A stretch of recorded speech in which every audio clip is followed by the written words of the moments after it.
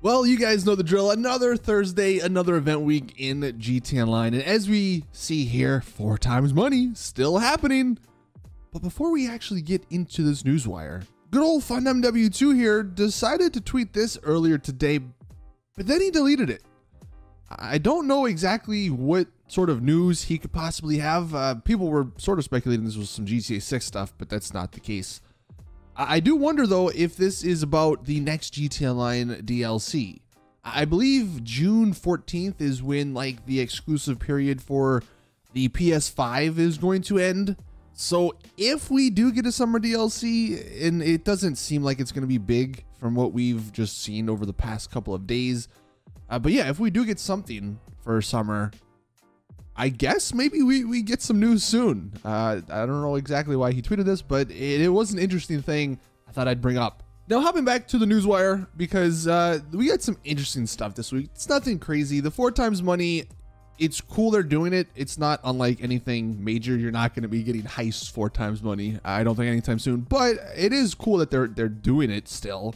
And maybe they do branch out this 4 times money to other things, like some of the other businesses that don't actually pay out that much.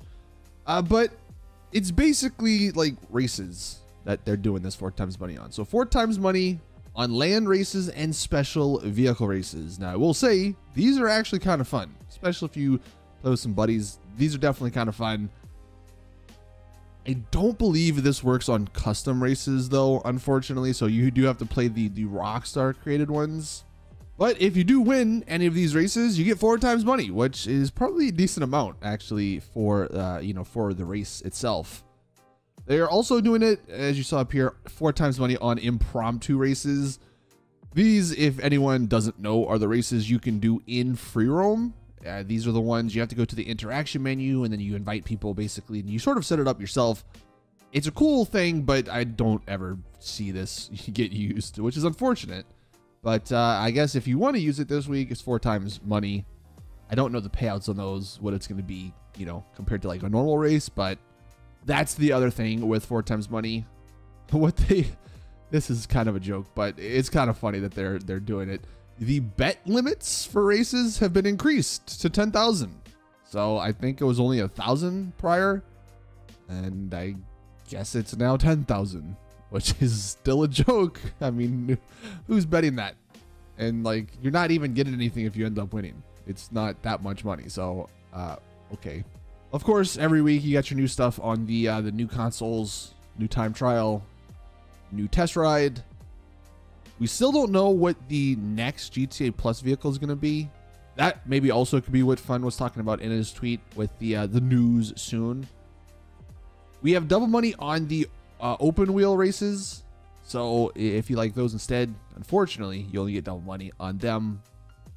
We got bonuses on collectibles, so keep your eyes peeled for collectibles this week. Completing a set of playing cards, movie props, finding all available media sticks, or obtaining El Rubio's Perico pistol will yield a bonus of 200k, so free money for doing any of these collectibles. Also, meanwhile, retrieving a hidden cache or treasure chest on 3 separate days this week will net you an additional 100k. So you get 300k for free by just sort of doing some very simple stuff. Now, I do wonder if you've already completed all this, how it works. I think you can get El Rubio's pistol multiple times if you go through the heist, but I could be wrong on that. I know I got it once and then never really tried it again, unfortunately. But I do think I remember reading or hearing that you could do that. Correct me in the comments if I am wrong. But yeah, I guess if you didn't collect any of this stuff, you might want to go do it this week just to get the free money. And then the hidden caches, I think you need the Toreador. When you go into the ocean, it has like a